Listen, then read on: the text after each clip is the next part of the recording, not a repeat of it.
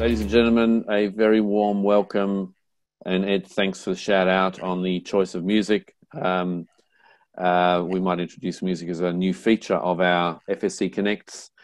So today we're all about getting into the Getting Shape agenda, and really by popular demand, in response to a lot of feedback, this session is all about going into a lot of detail to help people make good, quality and informed decisions. And as we play through the Get in Shape agenda, that's kind of where we're going to head to. And so again, as you go through this session, if there are other topics you want to hear more of from people with expertise, we'd love to hear from you. And today, of course, we are joined by two excellent and long-term experts with a bunch of expertise, particularly in around how the sector's transitioning through the FISLAR world, and that is Mark Benicevic, who has been the inspirational chair of the FSC's Advisor Transition Working Group, and obviously a key part of the partners team, and none other than Tim Williams from Chapman Tripp, who has been a key part of our reg committee and our reg response, and again, consulting right across the marketplace. So we're in for a treat, in for a good discussion. I'm going to leave you in Mark's very capable hands. I'll turn the music down and see you at the end of the program. Thanks very much all. And Mark, over to you. Thank you, Richard. So there we go. The topic of today's presentation is around structuring for the new regime. And as Richard said, what we plan to do over the next sort of 6 to 9 months is have a fortnightly webinar that starts to dig into a little bit of the detail about preparing for this regime. Some of these webinars will be targeted at advisors, individual advisors. Some will be targeted at advisor businesses. This one is more around every individual advisor making the decision about how they're going to transition. I'm very lucky to have Tim with me. Tim, as many of you know, has been a partner at Chapman Tripp for almost 25 years.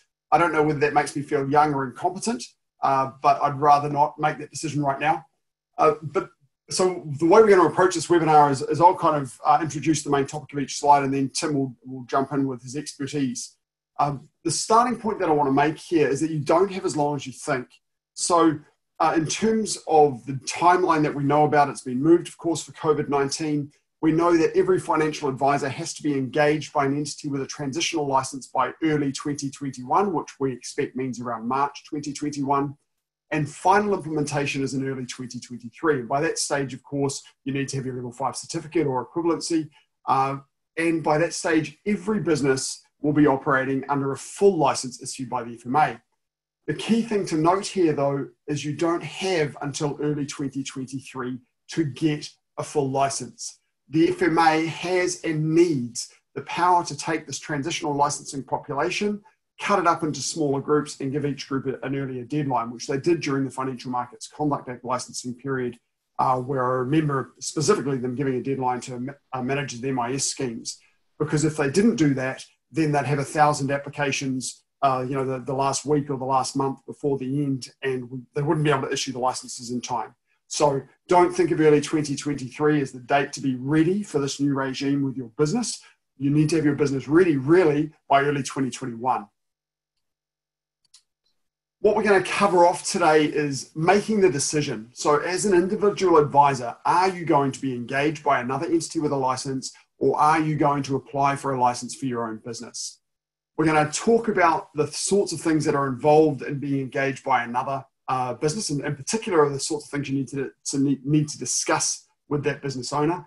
And then we're going to walk through some common structures for licensing. So this will apply to the majority of small businesses.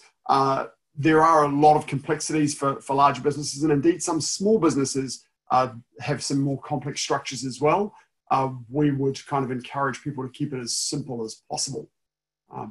Getting into the detail here. First part, making the decision. First point I want to make here is it's very important to consider the advantages and disadvantages carefully before you make a decision. As usual, if you've got any questions as we go, feel free to whack them into Q&A.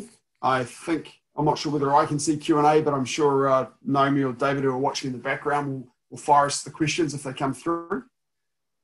Nice easy point to start with. to consider what your options are. So by early 2021, all financial advisors must be engaged by a financial advice provider with a transitional license. That means you either, as a financial advisor, have to be engaged by an entity with a license, you have to obtain a license for your own business, or there are a couple of other options. One, it is possible to not give advice to retail clients and therefore not need to be licensed, but be very careful with that. So the key point here is that the majority of small businesses that many advisors will deal with, we may think of them as not being retail, but according to the legal requirements, they are. They're not wholesale. So most small business owners that you're dealing with will still be retail clients. So it's really only the very, very large end of town and very specialist businesses that qualify outside of that. So it's not really going to be an option for most financial advisors. The fourth option there is of course, to exit the industry altogether. And hopefully, most of our financial advisors won't do that. We know there are not enough financial advisors in the New Zealand market. We want more of you, not less. So, and we also know the retirement age for financial advisors in New Zealand, I think, is about 85. So, no excuses. No, I'm 63. It's time for me to give this up. No, you've got another 20 years. Pretty sure that's it's the cultural retirement age for a financial advisor, I believe, is about 85. So really, we're focusing today on those first two options, to be engaged by an entity with a license or to obtain a license for your business. If you do want to know a little bit more about the third one, not giving financial advice to retail clients, then I highly recommend you take some legal advice on that because it's a very specialist area. And we have a number of people available for that. Okay, so now we're going to get into the grunt of this, the key thing. The stuff we're more familiar with here. The first thing on the left-hand side of the screen here, you've got the advantages of obtaining your own license. And then on the right-hand side of the screen, you've got the advantages of being engaged by another business. And the next slide is going to have the disadvantages. So I'm going to run through them quickly, and then I'm going to ask Tim for his comments, and he's going to pick out some of the key ones that may be a little bit tricky. Clearly, the disadvantages will be the inverse of the advantages to some extent, but there are some differences. The first advantage for licensing is, of course, you have the control of your own systems and processes. You get to determine how you give advice, how you run your business. You also control contagion risk. And what we mean by this is if you're working for somebody else and some other financial advisor in the business does something egregious and is dragged over the coals for it, there may be impacts on all financial advisors under the same license. So you can control that contagion risk if you've got your own license. Of course, you get to control the strategy and risk of the business. You get to determine what products you're going to offer, how you're going to offer them, those sorts of things. And the final one that we've listed here at the moment is around enhanced ability to sell the business. So if you come to the stage where it's time to exit or you want to do something else, if you have a licensed entity, you've got something up that's very easy to pick up and sell. Okay. On the other side of it, if you're engaged by another entity, to a large extent, you've got limited liability, although I know that Tim's going to talk about this a little bit more because although we understand that you have liability limits, you can be brought before the Financial Advice Disciplinary Committee, you find up to about $10,000, but there is additional liability if you're involved in the contravention and involved in a contravention, which Tim will elaborate on. You are responsible for your advice, but the licensee is responsible for ensuring that all financial advice issued under the business is given according to the law. So licensee carries responsibility for the advice obligations. They also carry responsibility for business compliance, making sure that the business complies with all of the requirements under the license. There are also licensing fees and levies and so forth, which in most cases, well, the licensee will certainly pay for them for the business. They may have an arrangement with the advisors to pay them for the financial advisor, but certainly a huge chunk of it will be paid by the licensee. And the other key thing is that as requirements change or as the FMA issues guidance, it's the licensee that will be responsible for making sure that everything is up to date. So as somebody engaged, you're responsible for the advice you give, you keep on doing the job, you do it in the process that's been given to you by the licensee. Everything else around that is the responsibility of the licensee. Tim, I know there's a couple of points on that slide that you want to comment on. Yeah, I think one of the key advantages of allowing someone else to take control is that they, particularly if they've got some scale, will be able to establish better practices potentially and impose, the learnings that one gathers around the about the industry requirements. There are a whole range of new duties that are coming into play as effective, and this is an important point, early March next year. They arise primarily, except for the requirement for education, effective on early March next year. And but larger businesses may well have set up and spent the time setting up those processes. So, as I say, there's a range of duties under the legislation, including to give priority to the interests of your clients, to exercise care, diligence, and skill, and the like. All of that there'll be expectations that these will be sort of documented through policies, procedures, and controls. And the FMA will expect you to be able to demonstrate that you're complying with those things. So there'll be a range of steps that advisors will need to be taking. If you engage in someone else's FAP license, they've got an obligation to make sure that you are being compliant. They will prepare, for example, the disclosures that need to be made under legislation and have those checked. The sort of economies of scale and if you engage under a FAP, and you'll be able to benefit from their compliance processes and controls. That said, as you said before, the independence that many people seek and the ability to sell one's book, for example, will be more suitable under if you decide to go your own route. One point you might decide to do equally is to establish yourself initially through the transition period as your own FAP, but then pair up at the later stage with an organisation once you've tested the waters as it were and seen if you can do that. But the key thing to remember if you do that is that you've got to be compliant from day one, from March 2021.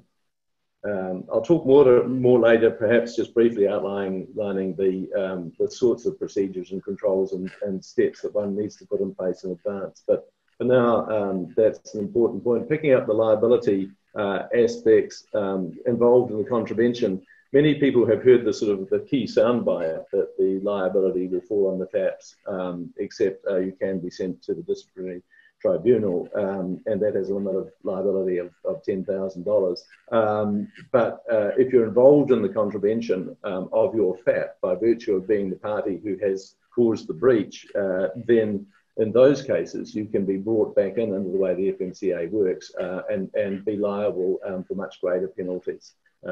So that's something that probably many people don't appreciate. I think that's most of the comments I've got to make. Licensing costs are a factor in all of this, and the other point about that is that they are a moving feast. We've been told what they will be for next year.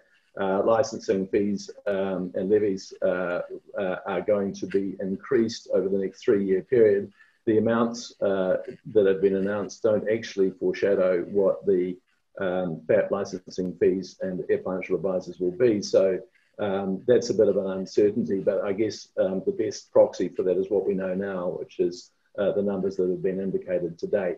And with the delay of the FSLA regime, there will be those will change, maybe even from the beginning, prior to the commencement of the regime, but at least during the course of the regime, which will make a difference. That's probably enough from me at this stage, but happy to answer any questions. That's great, thanks, Tim. We've had a couple of good questions come through. There's one question around structure that I'd like to delay until later in the presentation when we talk about structures. Another question here asking about what happens if someone decides to start their own financial advice provider business after the transition period begins, so from early 2021, and between that period from early 2021 to early 2023. And the answer to that question is you'll have to apply for a full license. So the transitional license does not apply to anybody who starts a financial advice provider business after early 2021. It applies to businesses that are in existence right now and obtain a transitional license. Okay, so that's the short answer to that question. Okay, next slide. So now working there are also restrictions, Mark. Sorry, Mark, there are also restrictions on engaging in as nominated representatives during the transition period, which will be something to bear in mind as well. So if you do start during that transition phase, well, actually that's not quite right. If you during that transition phase, people cannot engage nominated representatives while they're under a transitional license. So it's a different point in a way. And so it might push people to switch earlier to being fully licensed so that they can engage nominated representatives. Something just to bear in mind as well, slightly different point. We will talk a little bit more about financial advice, about nominated representatives later on as well, because for most small financial advisor businesses, it's just not applicable. It's really applicable to larger businesses and designed for essentially their replacement to QFE advisors.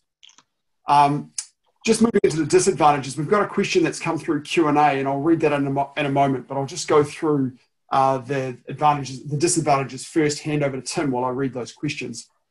First one, disadvantages of carrying a license. Of course, you carry the full liability for the advice and the business. And you've also now got contagion risk. So if you carry a license, and this is particularly applies if there's more than one financial advisor in the business. If you've got one financial advisor in the business and it's you, there's no contagion. But if you've got 5 or 6 financial advisors beneath you and one of those advisors does something egregious and the FMA drag the business over the coals, it is possible that the business could be affected by the poor advice given by one advisor. So you carry contagion risk. You're responsible for all the advice obligations for every piece of advice that comes out of your business. And you're also responsible for compliance of the business itself. So, your financial requirements, your governance requirements, all those sorts of things, which we will cover in later webinars. Your processes and things we'll cover in later webinars as well. You'll of course pay the licensing costs and you'll keep up to date. We'll have to keep up to date with all the requirements as we get more information about requirements or as requirements change. So some of those are essentially, as you can see, the inverse of the advantages the advantage particularly of being engaged by another business. If you're engaged by another licensee, then some of the disadvantages that you have is that your licensee defines your systems and processes. So you don't get to determine how you give advice. Depending on how your arrangement is with your licensee, because your licensee is responsible for the advice you give, they're going to want to have some control about how you give it. So they'll define the systems and processes in most cases. If there is non-compliance elsewhere in the business, you could quite possibly be affected. As I said before, that whole contagion risk thing. You also have a mobility disadvantage. So if you're, as a financial advisor, you're engaged by another business, you decide you want to move on and go to something else, to get another role as a financial advisor, you will either have to be engaged by another business that already has a license, or you'll have to start a licensed business. So it's a little bit more restricted than it is today when it's, you can be employed by any business you like or start up on a dime. Your mobility is a little bit more limited. And there would quite probably be restrictions on selling what we these days call your book of clients. If you couldn't sell it to somebody who isn't a financial advisor, for example, because they can't give advice on it. The licensee will possibly have restrictions on to whom you can sell. So there'll be some sorts of restrictions there. Tim, can I hand that over to you for comment? Yeah, I think the points being made are well made, and this is a converse of the previous slide. Of course, the disadvantages and advantages, reflect are relative, so therefore correspond. So I think the points we've made earlier are right. We have had clients who've come to us and thought that they may well want to establish a network of financial advisors under their LIM under their license. And they have, when we've started talking about it, made quite clear that they're quite selective as to who they want to take responsibility for. And those conversations are sort of reasonably early on. And some of the people who have been working around them, may not realise that this rule is being run over them in a way, and that they may not be able to, or they should not assume that just because they're working alongside somebody that person will want to take liability for them. That's been sort of something we've witnessed. We've also seen people looking at their structures and finding that their first assumption is that they will continue on as usual and have multiple companies and the like. in their group and they come up with quite elaborate plans of authorised bodies and multiple FAPs. And really, our view, like Mark said earlier, is the best thing to do, as always, is to keep the structures as simple as you possibly can. Consolidate your business or your advisory businesses as much as you possibly can into one entity that's licensed, that will keep licensing fees and duplication of obligations to the minimum. So that's another aspect we've talked about generally. Mark, any Q&A questions? There are a couple there that I'll cover off, or we can cover off quickly. The first one is that a financial advisor cannot escape liability for conduct obligations by being under a financial advice provider. All advisor compliance requirements remain on the financial advisor. It's a little bit of a mix-up there. The financial advisor is responsible, of course, for giving the advice, and the business, of course, shares that liability. The compliance sits within the business, but the business will set its own compliance framework, and of course is checking that things are happening correctly. So the financial advisor is not responsible for making sure those checks occur. They're responsible for making sure that the advice that they issue is compliant with their own obligations. It's the business that's responsible for essentially the compliance activity, if that's what you're asking. But there are many ways of structuring compliance, of creating a compliance framework, and many of them may involve both. But the answer to your question is really that the compliance responsibility sits on the business. Any comment on that, Tim? I think that covers it pretty well, actually, man. The second question is a question around, it's really a question around business commerciality. So the question is commission going forward going to be paid directly to the license holder? At this stage, the law does not have any requirements around this. How commissions are paid to financial advisors will be determined by the providers and the advisors and the advisor businesses themselves. So the law has no particular requirements here. When the conduct of financial institutions legislation gets debated and essentially goes through law, there may be some tweaks or some requirements around commission that may cause changes there. But at this stage, there's no requirement in law, and it'll all just be done by commission agreements.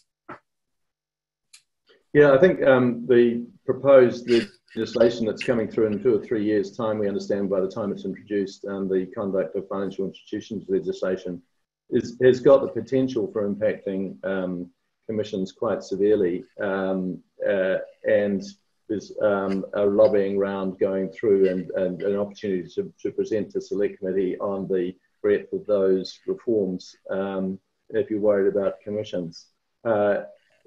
In relation to commissions, there are ways of structuring the arrangements to separate out the financial advice component and the remuneration component. If you want to, for example, preserve a company structure that means that the advice fees are paid into a company when you're a single financial advisor, they are a wee bit more elaborate than the simple, but that can be done. And likewise, dealer groups, if FAPs are willing to engage with dealer groups who are not FAPs themselves, then there are ways to structure the arrangements so that the remuneration goes down that dealer group channel, if that's the best way forward, and to effectively bring together clusters of brokers to negotiate attractive terms and binders with insurers, for example.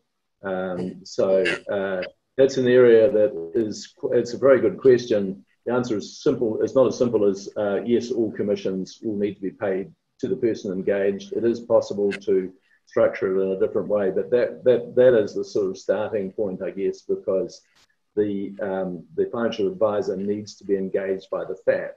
So any intermediary will, if you're not an interposed person, any intermediary would not ordinarily appear as if it's going to receive the commission for the advice given by that direct engagement with the financial advisor. Okay, cool. Thanks, Tim. So the first and most important thing is to look at the advantages and disadvantages very, very carefully as a financial advisor and decide which way is right for you. There is no right answer, no wrong answer. It's all about you. Watch which one suits you best. If you make the decision that you want to be engaged by another entity, then that's what this next part of the presentation is about. So do not assume that your financial advice provider will obtain a license and engage you. It's got to be a conversation. So here are, without jumping ahead too far, a few of the questions that you'll want to ask. The first question, and so this is a discussion between you and the business you're thinking to be engaged by. First question is that business going to obtain a license? And the second question is, do you want to be engaged by this business? The third question is equally important.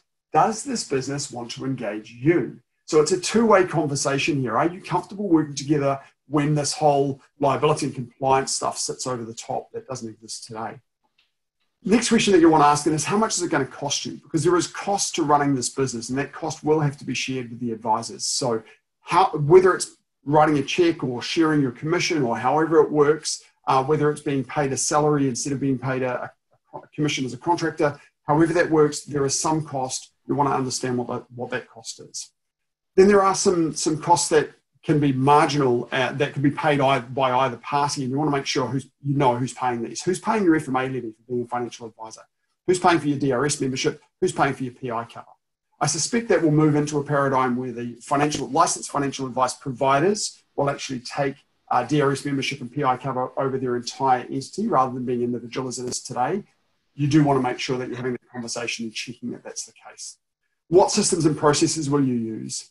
How will the business check that your advice is complying with their standards and your obligations? So what compliance activity is going to happen around the advice that you're giving? Very importantly, what's going to change from how you operate today? So assuming that everything's going to continue exactly as it is now is absolutely a fallacy. The businesses themselves, as you'll find over the course of the series, will be making changes to their systems, their processes, their technology. And so you want to make sure you've got an idea of what's going to change and whether you're comfortable with those changes. And will the product range that you offer be limited? And one of the advantages, I don't remember mentioning it might have fallen off the slide from before, is that if you've got your own license and you decide that you want to extend into a different type of product, you're an insurance advisor now, you want to extend into mortgages, as the license holder, that change can be quite quick. But if you're engaged by a business, convincing the business to take on that extension of product range can be quite a different activity. So there's some limitations there. So will that product range be limited? Tim, do you have any comments on those questions? I think that's a good list of questions you've got there, and they're very practical and commercial. We have got a couple of questions come through Q&A that we can cover off at this stage. So the first one was one that I was holding over to the next part, but I'll cover it off now. Actually, no, I think I will hold it off. The advisor, I won't name you just in case, with the initial CL, we will come to your question in the third part of the presentation. So the next part, question, so I can understand what makes me attractive as a financial advisor for a licensee, but what factors should I be considering to ensure that the financial advice provider can fulfill their obligations to protect me and the others under that financial advice provider? That's a really good question. And that's an excellent question to ask. If I'm going to be engaged by this business, how do I know that that business is going to keep me safe as a financial advisor? How do I know they're going to meet the requirements? Tim, do you want to have a whack at that question first? You know, it is a good question, and I guess we have focused solely on the other way around. Is how are you going to, being the person at the coalface, engage properly with the customer? I guess it's going to be a question of judgment, really. The FMA will be overlooking all financial advice providers to ensure that they meet the standards. So over time, there may well be some confirmation or more particularly sort of some indications that the FAP isn't meeting the standards if they're not. I guess industry conversations, what are you doing, listening and understanding, as to what the requirements are and forming your own assessment. But there's nothing in the process that looks the other way back and asks that very good question, other than just good commercial judgment, I guess, and talking to people who understand what the reasonable requirements in the industry are and making sure that they're being imposed. Thank you, Tim. I'd also recommend that, just follow the series of webinars that we're going to do, and you'll get an idea of what the requirements for the financial advice provider are, and that'll give you some good ideas of the questions you might want to ask. Okay, so if you've decided then that you want to obtain your own license, so on the flip side of this conversation, then that's what the next part of the presentation is about. As we've said a couple of times, both Tim and I through this presentation, the simplest structure for your business is likely to be the best. Very importantly, I know we've got a couple of FMA people on the line, and I hope I haven't said anything that they want to slap me for so far, but I know that this next line is something they will appreciate me saying. Do not structure your business to avoid your obligations. The FMA are smart people, and they see through these kind of structures, and all you're going to do is add complexity to your business and not actually succeed in avoiding your obligations.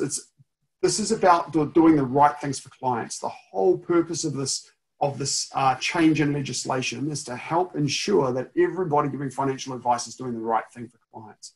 We should all be aspiring to that goal, not trying to circumvent that goal. So let's keep it simple. Having said that, look at this wonderful slide. This slide is actually a slight interposed person. So generally, this is about how the law is structured, and then we've got to take your businesses and come out, squeeze them into this legal structure. The first thing that I want to state here is that the term financial advice provider relates to either a company or an individual that is licensed who issues financial advice to an individual, right? The entity that holds the license, whether it's an individual or a company, is a financial advice provider. Authorized bodies are also financial advice providers, and these interposed persons are also financial advice providers. One of the misjustices, one of the injustices that we do to you as financial advisors is when we're often talking about this stuff, we refer to the license holder as a financial advice provider. We refer to the authorized body as the authorized body and the interposed person as the interposed person, but they're actually all financial advice providers. It's just that this one here is the one that carries the license. So just be a little bit careful with that terminology. Now, so the licensee is an entity, usually going to be a company, that has the license issued by the Financial Markets Authority. An authorized body is a company, and this exists when you've got multiple companies sharing the same license structure. One of them holds the license as the licensee, and the other ones will be authorized bodies under that license. If you think of a situation where you've got subsidiary companies, like banks and things, will have the main company and then they'll have a bunch of subsidiaries.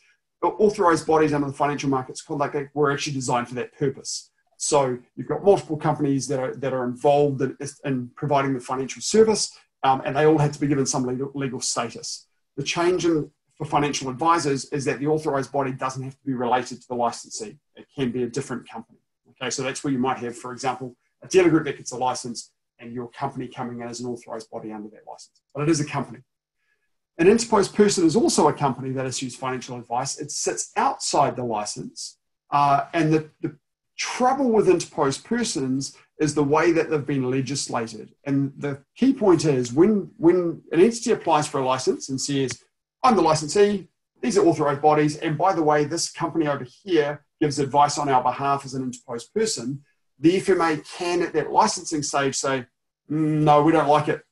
That company's got to get its own license. And so that creates a large amount of uncertainty. So most of us in the industry, when we talk, we kind of push interposed persons aside and say, hey, look, forget those. If you're in a big structure that uses call centers and stuff like that, yeah, get some legal advice on interposed persons. But if you're a small business with a few companies in your structure, then I'd just kind of ignore that, leave it to the side. And similarly with nominated representatives, for most small financial advice businesses, we get a lot of people that say, oh, am I a nominated representative under my business?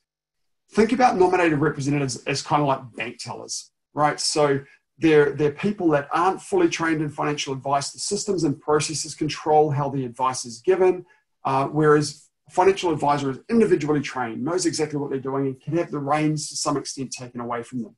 Most people on this call will be financial advisors. You're trained, you know what you're doing, you're not bank tellers. So if you unless you've got a larger structure with a number of people and there's some value in considering nominated representative, just throw them out of your mind. Think about financial advisors, licensees, authorised bodies. They're the ones that are most relevant to you. So don't consider nominated representatives unless you're asking for some help, because they're a bit of a red herring for the sake of most people on this call. The last comment that I want to make on this slide is that provider, all the licensees, authorised bodies, and interposed persons, which we'll ignore, all have FSP numbers, and each financial advisor also has their own FSP number. Nominated representatives don't, but of course we're ignoring those because they're not relevant to most people on this call. Anything to add about the legal structure, Tim? Yeah, just the importance of being registered prior to the introduction of the regime for financial advisors. A lot of the requirements depend on being registered. So in some cases, people who have been providing advice, particularly in sectors such as where they haven't needed to be registered previously, it's important that they be registered before the commencement of the regime. Otherwise, they'll miss out on the opportunities. Okay, thank you. Now, what we're going to do for the next few slides is talk through some common structures of financial advisor businesses and how they generally fit into the regime. So the first one that I want to talk about here is a sole trader in particular. So you've got a financial advisor who does not have a company. One advisor, no company, the advisor has an FSP number, and it is possible for the sole financial advisor to get a license as a sole trader. There are, however, important disadvantages to doing so. So I'll mention 3 now, and then I'd recommend that you get some legal advice or speak to your accountant or your lawyer, adding to the mix these disadvantages and make an informed decision about whether getting a license as a sole trader is the right thing for you. First disadvantage, this is a bit of a strange irregularity, but it's important to know. A sole advisor who gets a license is not allowed to call themselves a financial advisor because you're a financial advice provider and the law says you can't be both. So your business cards will have to change. Your website will have to change. You can't say I'm a financial advisor. You say I am a financial advice provider. It's a crazy little point. The second thing is based on the levies that we've been told so far, a sole trader with a license pays a higher annual levy than a company with one advisor pays.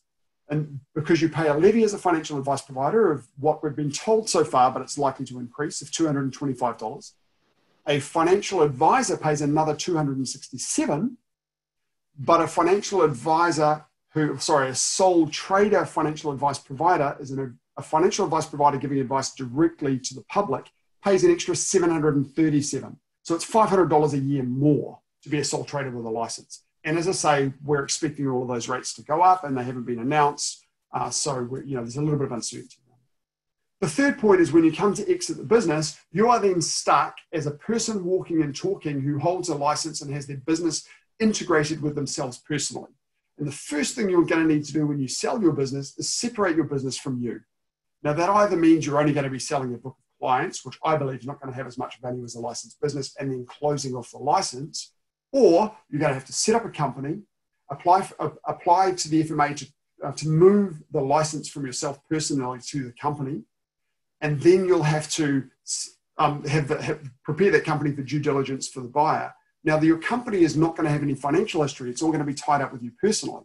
And as many of you will know, when you've got as a sole trader, if your accountant's doing your accounts, they're squeezing stuff into the business to try and claim it for tax purposes. So it becomes very difficult to do due diligence on that and disentangle it all.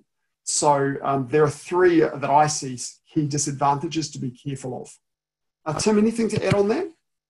No, I think you've covered that pretty well, actually. No. Another slide that has one company up here and one financial advisor. That's going to be a very, very common structure. The key things to keep your eye on here is the company will need an FSP number and the financial advisor needs an FSP number. So you'll have 2 FSP numbers. Okay, so that's just a little thing to be careful of. It's the advisor that asked the question before around, I have a company as a transitional financial advice provider. I advise under this company. Do I still need transitional financial advice provider for myself? Okay, now this is the answer to that question. The company holds a financial advice provider license. and you are a financial advisor engaged by the financial advice provider. So you do not need a separate transitional license. Okay? The company holds a license. You as an individual are engaged by that company. So that's the simplest structure for a sole advisor business. The company has an FSP number, company applies for the transitional license, the advisor has an FSP number, and the advisor is engaged by their own company. And now the ownership of the company is, of course, relevant to the application, but it doesn't matter so much. It could be a husband and wife partnership. You might have other directors or other owners in the business. That's all fine. But ultimately, one company holds a license, one financial advisor. Anything I missed on that point, Tim? I think that's broadly it. This next one we'll talk more on about the position of an employee in relation to a company.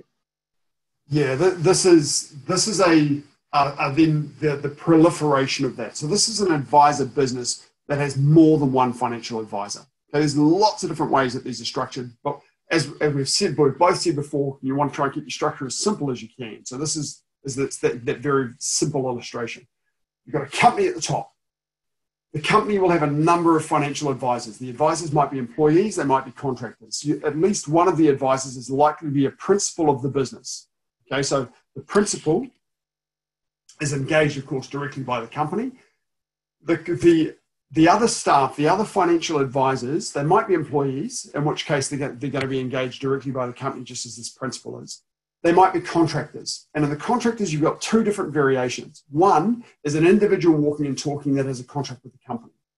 The second one that is very, very common is for the individual contractor, perhaps me if I'm a financial advisor, I might have my own company and my company contracts to your business. That's really common for asset separation, for tax efficiency. There's a number of reasons that contractors set up companies. Their accountants will say, oh, you're going contracting, set up a company, let's get that done and go forward. So that's what this here is set to illustrate. Now, if you think your mind back, or I'll flick you back to this little structure, look at where the companies sit in this, and we go, oh, that's a bit messy. What do we do with those contracting companies? What we don't want to do, of course, is say to those financial advisors, oh, you can't have a company because it just makes my life painful, because it's a sensible structure for the contractors. So how do we fit them into this structure? Unfortunately, we can't use interposed persons because the FMA haven't been overly happy to let us do so. So that's why we've pushed interposed persons off to the side. There is this authorised body construct, but the key problem with authorised bodies is authorised bodies carry all the same obligations as licensees do. They share all the same obligations, all the compliance obligations, all the business obligations, they're all there.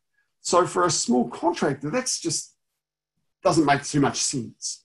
So a smart lawyer that I know, Tim Williams, suggested that instead of trying to create authorised bodies or cutting things like that, instead we have these three-way contracts between the licensed company, the financial advisor who's contracting, and the contracting company. So you make this the regulatory relationship, but you have the commercial relationship via their company. Tim, can you describe that a little bit more, considering it's your baby?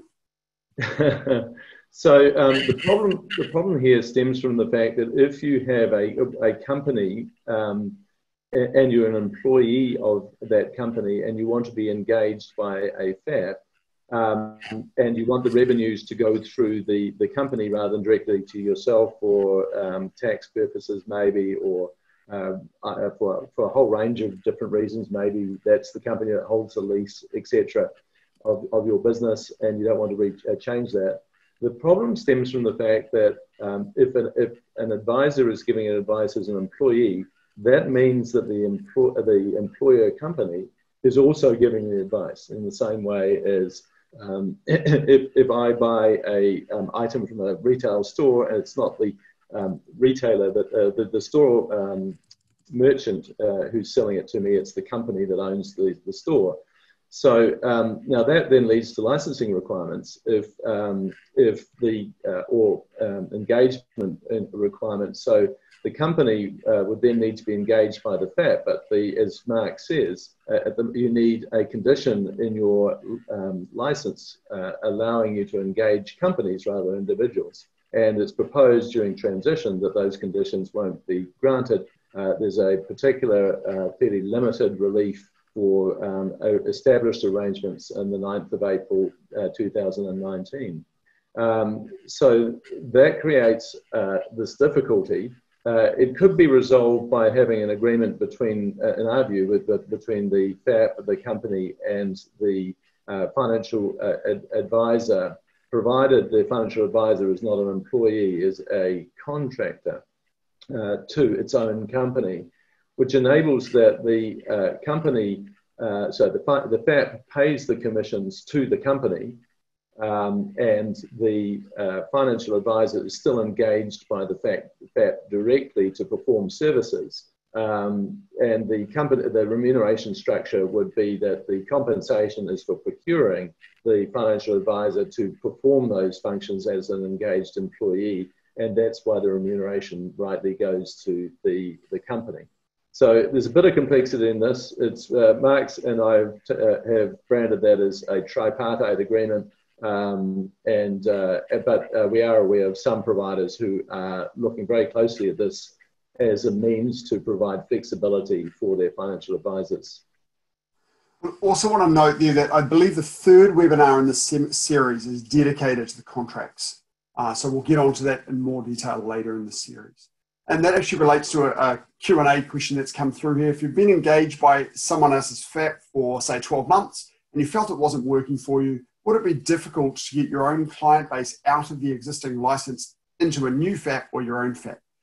The answer there, again, comes down to contracts. So what does the contract between you and the licensed FAP say? That's absolutely the determinant. So be very careful when you're negotiating those contracts. Into your own FAP, of course, will come down to needing to get a license for your own FAP and having to get a full license from the word go. So in summary, just the last couple of slides here. Apologise that we're running. There's a lot of content here. First thing, and this is what you should be doing right now. We're going to give you homework here. Consider your options before you make a decision. Go carefully. The slides from this are going to be available to you. We're going to, and there may be other advantages and disadvantages you can think of. So weigh them up very, very carefully. Second point, don't assume that an entity will engage you. The entity that you're currently working with, don't assume that they're going to engage you. And the third one, when it comes, if you decide to go for your own license, keep your structure as simple as you possibly can. So that's a summary really of the points that we've covered off today. Your next steps that we would recommend here, as I say, evaluate the advantages and disadvantages of either approach.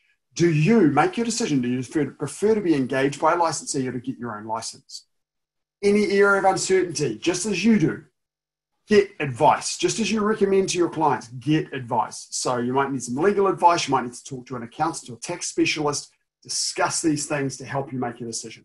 Then if you decide that you want to be engaged by a financial advice provider, you've got to open discussions. Do that now. Talk about the questions that we've got on those slides. There may be other questions that you have as well. And if you decide that you're going to go for your own license or a license for your business, it's time to start figuring out your structure. And over the course of what we're covering off through the series, we'll be getting into more details about next things to approach. And on that note, the next webinar, we're going to work through the requirements from the first day of implementation. So from early March next year, we're going to go through the legal and regulatory requirements and the transitional licensing requirements, because they're the things that are all going to come into effect on day one. You'll also want to, at that point, be preparing for the full licensing requirements, which, FMA listeners, we are eagerly awaiting, please. Tim, any final points before we ask people to respond to the end-up poll? I'll just I think the key points is around the timing aspect, that there's a lot to be done before the March next year, and those things need to be sort of underway or started soon if you're not already on top of it, because the commencement date, understanding the commencement date is really effectively for most things from early March next year, not in 2023. That's a really key point, I think, that we want to emphasise. Thank you. There are a couple of final Q&A questions to knock off. In the example that we've given with the tripartite agreement, the contractor company won't have an FSP number. That's something we'll cover off a little bit more in the contracting, but my understanding is the contracting company won't be part of the regulation, so no, it won't need an FSP number in that tripartite agreement. Second question here, is there any impediment to adding financial advisors to your financial advice provider? So if you get a license Is there any impediment to adding other financial advisors to that license after early next year, after March 2021? The answer to that question is kind of multifaceted. First point is, if they're an existing financial advisor that can benefit from the education safe harbor, then they can transition into another financial advice business. If they're new to the industry, they're going to have to meet those level 5 requirements before they can give financial advice. So that's the first point I'd make. The second point about adding financial advisors, my understanding from the FMA is if you haven't changed the nature of your business, it's not really a big deal of taking more people into your business. So if you've already got 7 financial advisors and you take on an 8th one, not a big deal. You might want to just flick an email to the FMA and let them know, particularly in the early stages. If you're a 1 advisor business and you take on a 2nd one, that's a fundamental change to the way your business runs. So you'll want to notify the FMA and they may have some questions for you around that. You may need to apply for a variation to your transitional license, which isn't a big deal. So there may be some procedural things to do, but they're not going to be significantly major. Any points to add from you on that question, Tim? No, I see that Richard's telling us that time is up, so I'll hold back. Cool. If there's another question here that I apologise, Richard's telling us we have to wipe out and ask you to respond to the poll. So if that last person that asked the question, feel free to get in contact with us directly and we can try and answer that question off. Thank you very much, everybody, for attending. I hope you got some value out of this. And please send feedback directly. And the poll is a ask other question. Or it's got an email address for the FSC. Give them some feedback. Tell them what you want to know about so that we can structure the future webinars on that basis. And I hope we'll see everybody in the next webinar in 2 weeks' time. Thank you very much to Tim for helping out with this one. And I look forward to speaking to you all soon. Richard, I think we hand back to you. Thank you, Mark. Thank you, Tim, for your very timely and expert deep dive into this conversation. Folks, hope you got a lot of value out of that. Have a super long weekend. Fill in the form. Tell us what else you want to hear about. And I'll leave you with the dulcet tones of one of the 1980s best bands, Sultans of Swing by Dire Straits. Travel safe. Have a great one. Bye.